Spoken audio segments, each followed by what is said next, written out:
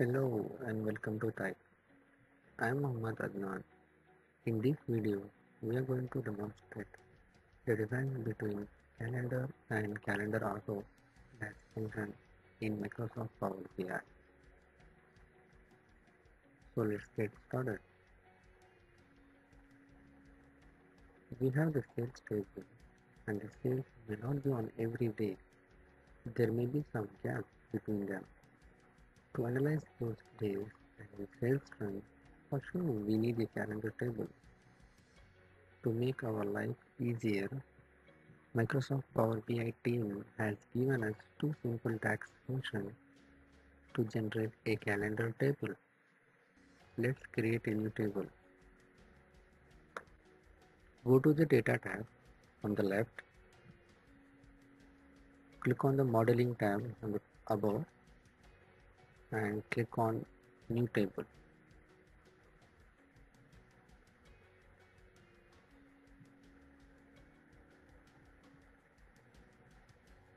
Now give it a name.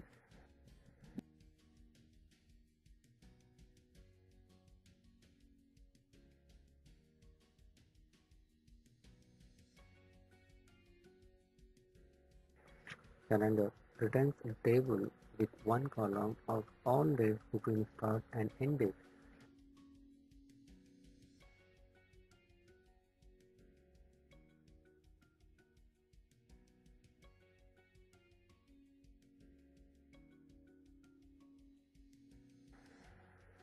So I have used a minimum and max function here. For the minimum DAX function, I have made a video. If you haven't seen that, please go and check out that video from the link given on the top of the screen. Coming back to this one, I have written a DAX function calendar minimum of orders date, that is sale date, and maximum of sale date. Click on OK, commit. So the calendar date has been generated from 3rd January 2014, so continuously till 30 December 2017.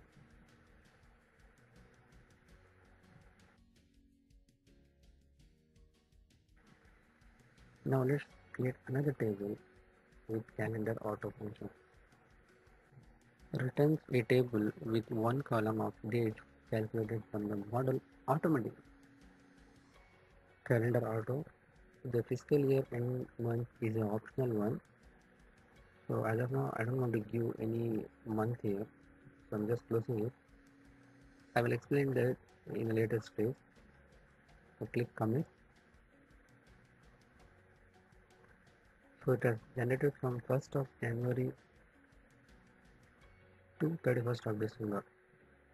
If you have noticed between the calendar and calendar auto function, the sales started from 3rd of January and ends on 30th December.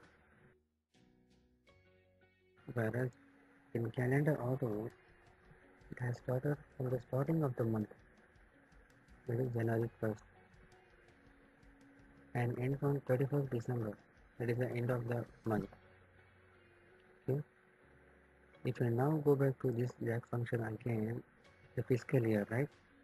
The purpose of this one is, if you want to analyze some data based on the financial year of your company, so for example, in two companies they maintain from January to December, whereas in some other countries they maintain April to March. In that case, by default it will work January to December. If you want to change it to April to March, if you want to start from April to March, end month, right? So March is the end month here. Click 3, that is the third month, March. Just have a look at the table before committing this one. That is, have a look at the table 1st of January 2014, 31st December 2018. If you click commit, what will happen is it starts from the financial year, previous year also, 1st of April 2013, and ends on 31st March 2018 itself.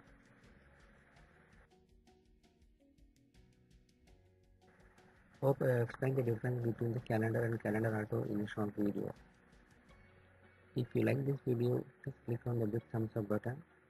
If you have any queries, comments, feedback, please comment below.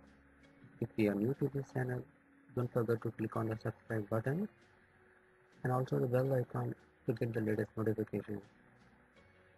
Make sure you turn on the notification on your device. For more videos, please visit our channel. Thanks for watching. See you in the next video and keep learning.